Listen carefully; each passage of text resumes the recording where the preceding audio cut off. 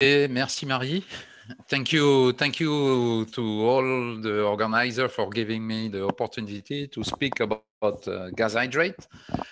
So Marie, I'm sorry, but my talk will sound French. I used to say that, but this is English. Don't worry. Okay. So I will speak mainly not. You said in the introduction that the mini colloque is dedicated to the coupling of techniques.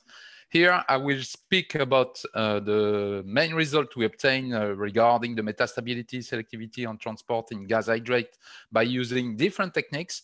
And we will see that through this presentation that it is absolutely necessary to combine this technique to get simultaneously result from different type of techniques, as Arnaud Hilary will show, for instance, regarding Raman and neutron scattering in the following. So you want me to stay in time? So I start. I think it's better. First, by the people, because you will cut my presentation at the end. So the people involved in the work that I will show are Claire Pétuya, Cyrielle Metter, and Sophie Esper, that are PhD students. Two has finished, and one is ongoing PhD students. Collaborators in the Institut Lolangevin, so the Neutron Scattering Center at Grenoble, Jacques Olivier and Viviane Nassif. Le laboratoire Léon Brillouin, with Françoise Damet, and then theoretician Ludovic Martin-Gondre, Sylvain Picot in UTINAM at Besançon, Antoine Pat, a PhD, and now who is a postdoc at ICB lab in Dijon, and then Spanish collaborator for calculations. So rapidly, what are these clatrate hydrates? They are systems constituted of water molecules forming cages, nanometer size, let's say, cages encapsulating gas molecule. These systems occur naturally. They has been discovered in early 20th century in the pipelines, and then in deep ocean in the 80s, let's say, in the 20th centuries. And so there is a large reservoir on gas hydrate on Earth. On this gas hydrate are made mainly of methane hydrate. So they contain a huge quantity of methane that can be used as an energy resources. But this is not the goal nowadays. But the main issue regarding this natural occurrence of methane hydrate concerns the geohazards and the impact on the climate. That could be due to the release of this methane in the ocean or in the atmosphere. They may also exist on other planets and comets in the solar system, like Titan or Mars, but there is no experimental evidence of this existence of this occurrence, but only they are involved in the models reproducing the accretion, for instance, of Titans. So since this natural occurrence, there has been many research in this field regarding, for instance, process engineering. So they are forming pipelines, they will log the pipelines, they have the ability to selectively encapsulate different type of gas molecule. So they could be used for gas separation, gas storage. They are able not to encapsulate the salts, so they could be used for desalination. They could be used due to their specific thermodynamic conditions, properties for cooling device, and so on. So there are many process engineering process where they could be used. As I said before, they are involved in geoscience, and there is a huge community working on the geoscience part of gas hydrate, and they are also involved in many planets and comets, so few people in astrophysics working on this system. All this research, applied research, I would say, rely on physical properties, physical chemical properties, the organization of the the system, the dynamics, the transport properties, the chemical composition to know what is encapsulated within the cages, the formation mechanisms and the dissociation, obviously, regarding, for instance, the release in the atmosphere, the problematic of transport, molecular transport. Is a molecule able to diffuse from one cage to another one, and there are also plenty of issues regarding the interfaces between hydrate and substrate, since they are formed in natural sediments, for instance, in deep ocean. In this talk, I will focus mainly on 3 points regarding these physical chemical properties. One will be the metastability of this system. So we form one structure and it will change to another one. Another one will be the selectivity, so the ability of the gas hydrate to capture selectively one chemical species. And the third one, if I have enough time, the transport properties in this system. So, sorry. Few words about the methodology. So first, if you want to form this gas hydrate, do you see my pointer? No, I don't think you see my pointer. No. We see your mouse. Yes, we see the mouse. You see the mouse. Okay. So to form the gas hydrate, you have mainly two methods. Here, this is the phase diagram, temperature, pressure. Either you pressurize, let's say, ice, and you enter the stability region of the gas hydrate, or you pressurize liquid water and then you cool down the system to enter the gas hydrate stability zone. To do that, you obviously need high pressure devices. And since I will speak about selectivity, you need to prepare mixture of gases. So you need to have a system allowing to prepare this gas mixture.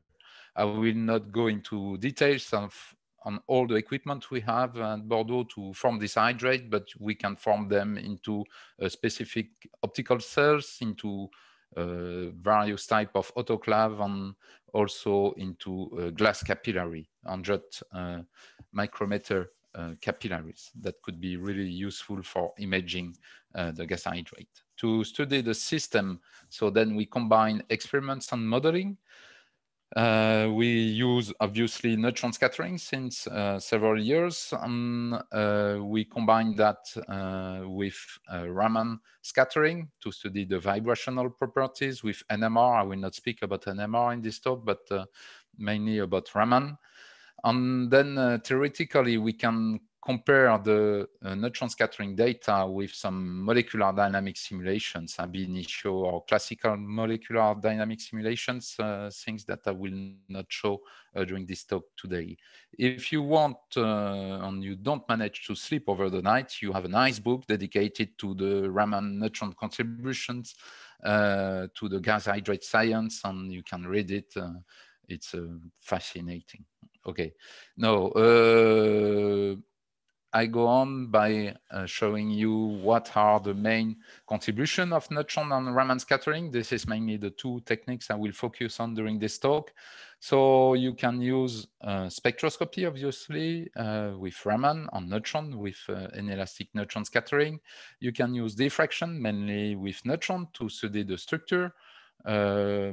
I don't have a diffractogram here, but to study the structure of the system, to know which type of hydrate we have formed. You can use the neutron spectroscopy, quasi-elastic neutron scattering, for instance, to study the gas molecule dynamics within the cage. So with that, you can have information regarding the structural and dynamics properties, regarding the chemical composition, the gas partitioning of the molecules, so which type of molecule are encapsulated in the various type of cages. Then with imaging, and mainly with Raman at this stage, Raman imaging, you can look at the formation mechanisms, the kinetics, the hydrate distribution, especially when you are looking at the distribution within sedimentary matrix. In this talk, I will focus mainly on these 3 points here: chemical composition for selectivity, structural properties for metastability, and formation mechanisms and kinetics through Raman imaging. So metastability. If you want to form a nitrogen hydrate, you just need to pressurize some ice, for instance, at 255 K on 200 bar, and wait for different durations so that you will see the formation of the gas hydrate.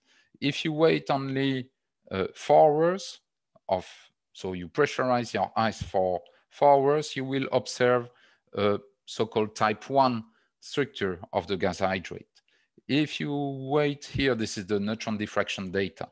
If you wait 12 hours, you will see the type 1, the so-called type 1, and then you will see additional bright peaks that are due to the so-called type 2 structure. So the type 1 structure is a cubic structure with a cell parameter of 12 angstrom, and the type 2 structure is a cubic structure, unit cell, sorry, with 17 angstrom cell parameters. And then if you wait 1 day, sorry, you will see the bragg peak of the type 2 that will increase, and then the bragg peak due to the type 1 that will decrease. So in fact, depending on the pressurization time, you will observe first the type 1, and then this type 1 structure will transform into the type 2 structure. So this is represented here by integrating characteristic bragg peaks of the type 1 on the type 2. So you see the bragg peak of the type 1 that disappear to the benefit of the bragg peak of the type 2. So the type 1 is kinetically favored, while the type 2 is thermodynamically a stable phase of the hydrate. So for the nitrogen hydrate, you will observe this phenomenon over 3-4 days, the time before you reach the thermodynamically stable phase is 3.5 days, roughly. But if you use carbon monoxide, you will observe similar behavior, but over 4 months. So one has to be really careful when you study this gas hydrate. So what is the origin of this metastability? By Raman scattering.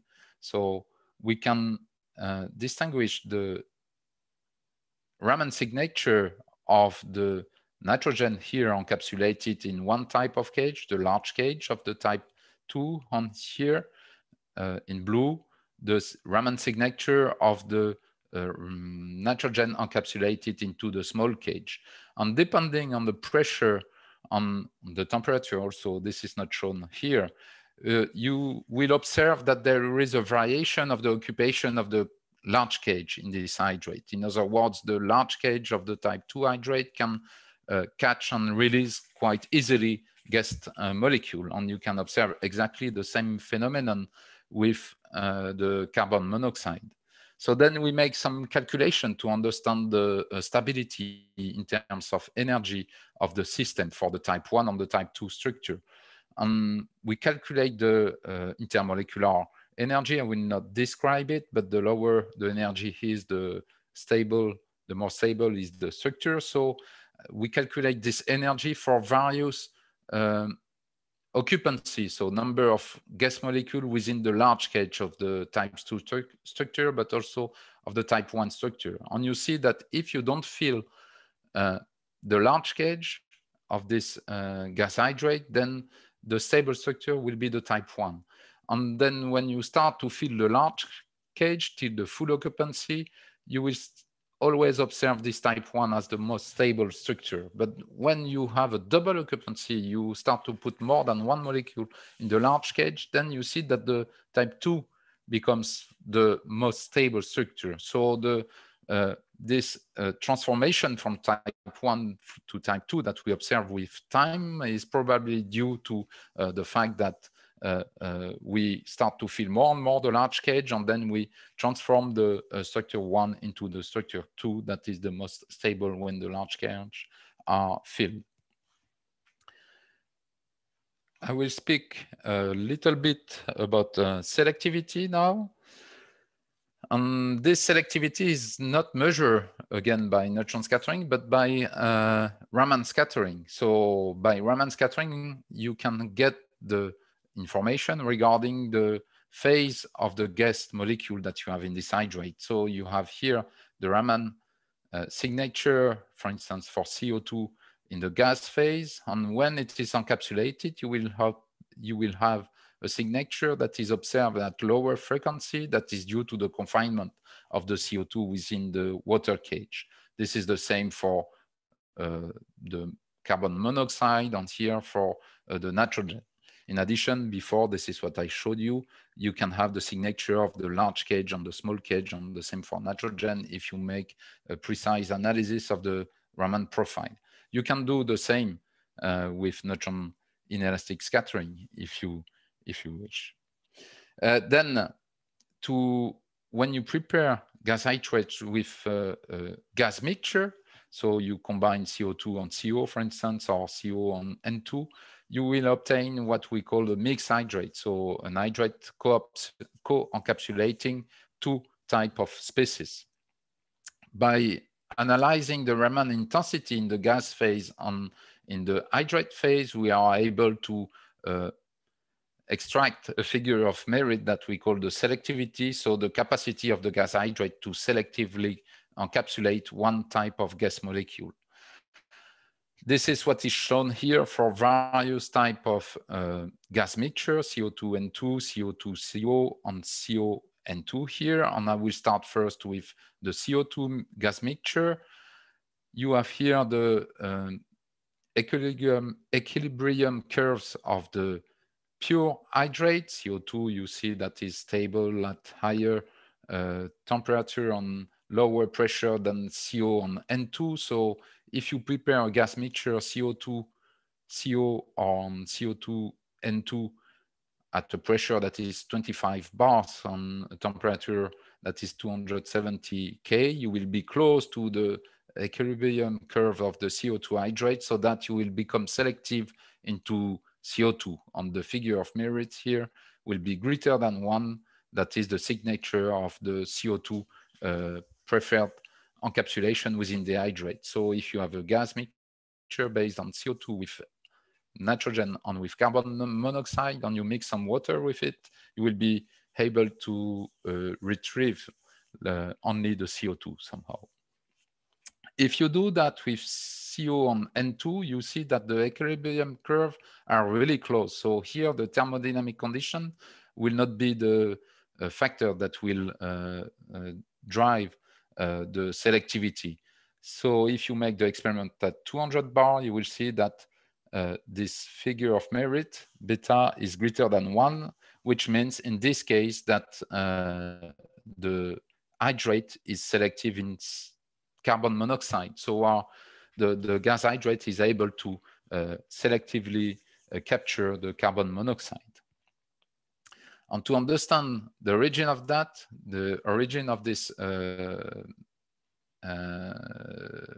preferential encapsulation of the carbon monoxide, we make some calculation with the colleagues from Dijon. We use they use Monte Carlo Grand Canonical Monte Carlo simulations to simulate the system, and they calculate the selectivity for the two types of structure that we may meet for the CO N2 hydrate. So here you have the theoretical selectivity for the structure 2, and here the selectivity for the structure 1. On the green point are the Raman measurement that I showed you before. And we see that whatever is the structure, we are always CO selective, which is in agreement with the experiments. And in addition, you see that the structure 2 will be more selective than the structure 1. And when we decrease the concentration of carbon monoxide in the gas mixture, we see that the selectivity increases experimentally. This is what has been observed experimentally here. At low CO concentration, the selectivity increase. And this would be due to the fact that we have a change of structure. We go from structure 1 to structure 2 when we have a really low concentration of carbon monoxide. And this has been confirmed. This simulation, this calculation has been confirmed by recent neutron diffraction experiment that we have performed that I have not shown here. How long do I have, Marie, roughly? 5 more minutes. 5 more minutes? Okay, yeah. Perfect. So I will finish this presentation by saying a few words about the molecular transport in this gas hydrate system, and I will speak about the hydrogen case. So in this hydrate, it is possible to encapsulate hydrogen molecules, molecular hydrogen. But to do so, you need to pressurize water with a quite high pressure, something like 1,000 bar. And then you will be able to put in this water cages some hydrogen. The storage capacity will be quite low, but this is quite interesting because this storing material is only made of water. The huge inconvenience, the huge problem is the high pressure that need to be used, because if you just pressurize hydrogen into a tank, you will be able to have a better storage capacity and you will have no water. So no need to use pure water with hydrogen to store hydrogen. But if you co-include into this hydrate some promoter, gas hydrate promoter, here this is the THF, the tetrahydrofuran, then you can decrease the pressure to something like 100 bar, so that you decrease the storage capacity, but you soften the pressure condition to form the hydrogen storing material somehow. So we have studied this system that co-encapsulate THF on H2 by using quasi-elastic neutron scattering. And first, it was to observe if the hydrogen remain encapsulated into the cages, and this is the case. We studied the quasi-elastic neutron scattering, and we just observe a quasi-elastic contribution that is due to Brownian motion of the hydrogen within the cage, no intercage diffusion. By simulations, we have been able to observe the intercage diffusion, but to observe that, you need to go at pressure higher than 100 bar or even 1,000 bar. The other drawbacks of this system is the formation kinetics that is really long to be formed. If you want to form this THF H2 hydrate with a high hydrogen content, you need to wait, let's say, several days before you can reach the limit of hydrogen that you can put in this hydrate. And this is probably due to the fact that the cage, the water cage, is quite rigid. The water molecule reorientation within this hydrate is something like a microsecond. And there is a way to soften somehow these cages by including strong acids in this system. This is what we have shown several years ago, so that the molecular dynamics here shows that the water molecules are far more flexible, and then the water molecules can reorient with a time scale that is really faster, nanosecond or picosecond.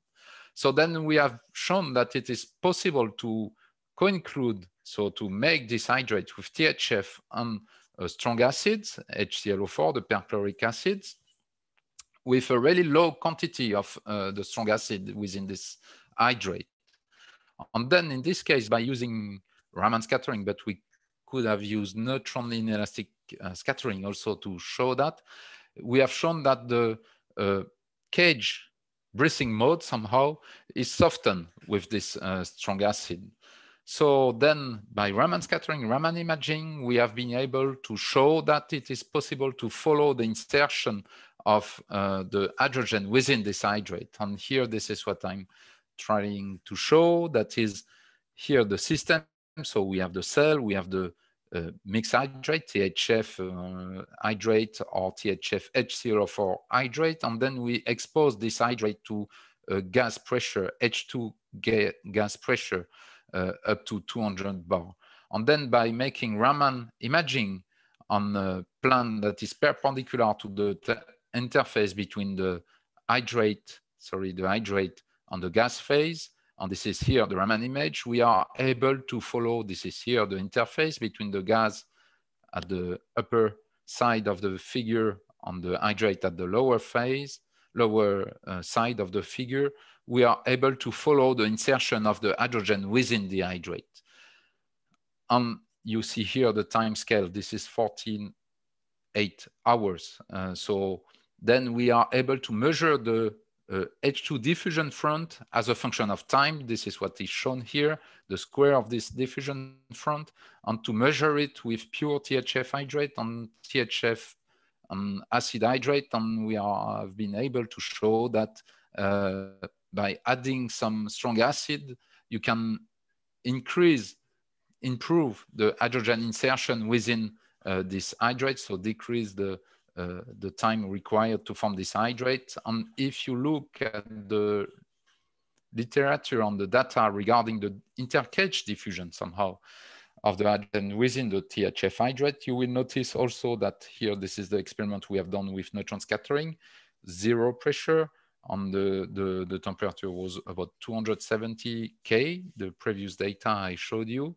Here, this is some NMR data from the literature, and here, this is the point that we obtained with Raman scattering, and you see that there is like an optimum pressure for the insertion of hydrogen. There is no need to go to really high pressure. You can stay at 50, 60 bar, phenomenon that I think we do not fully understand at the moment. So I will conclude quickly because I think it is time. Yes, it's time. Gas hydrate, this is really a simple system made of water with complex and rich phenomenon that could be observed. I showed you some of them. We are working at the moment on project regarding natural environment of gas hydrate that I did not show, but the reproduction of natural environment in terms of sediments, so clays, silicate, and so on, looking at the formation of this hydrate within this natural environment. This natural environment includes also the cometary conditions. We don't go to any comets. We just reproduce the cometary conditions in labs. And I would like to say a few words before the talk of Arnaud Hilary just after. So several years ago, we are working on neutron scattering since a long time. This is a really nice tool and a unique tool that is absolutely necessary for gas hydrate science, no doubt about that. And as Marie said at the beginning of, at the introduction of this mini colloque, one strength of the neutron scattering is to be combined with other techniques, especially with Raman. So several years ago, I proposed to LLB to develop a spectrometer that combined Raman and neutron. And this has been done in collaboration with Arnaud Hilary, Christian Alba Simonesco, and people from the Institut des Sciences Moléculaires. And we managed to obtain this stick, this orange stick that allowed to perform Raman and neutrons. And we use it the last week of Orphée, sorry, which was okay. I hope we will be able to use it at Grenoble. A few words about the GDR hydrate. GDR hydrate, if you wish, there is an école thématique. This is full. I think there is already plenty of people, but the journée plénière in Anglet, 21-22nd of October. And you feel free to come. The registration is free. There will be a mixture. Zoom and presential in Anglet, face-to-face meeting, which is necessary. And I thank you for your attention and ready for a few questions.